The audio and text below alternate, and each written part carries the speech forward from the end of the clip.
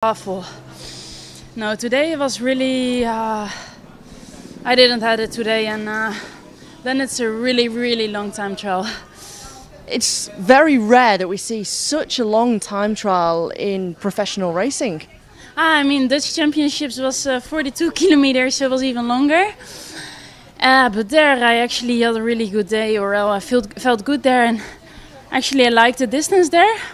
But today, I don't know, it was just everywhere so hard. For my feeling, it was like the whole time 2% up.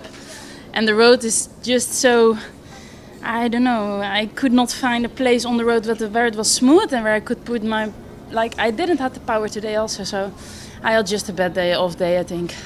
And looking ahead now to the road race on Sunday with an incredibly strong team, as always, for the Dutch squad. Yeah, I look forward, and I hope that this was a good wake-up call for the body, because apparently I needed it.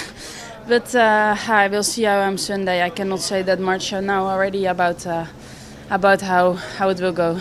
How has it gone from winning the Tour de France Femmes avec Zwift to now with the preparations, realising what you've achieved?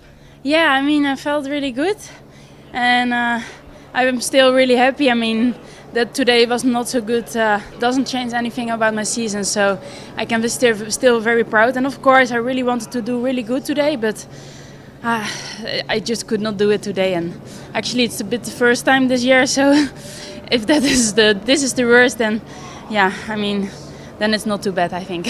Thanks a lot, Demi. Rest up.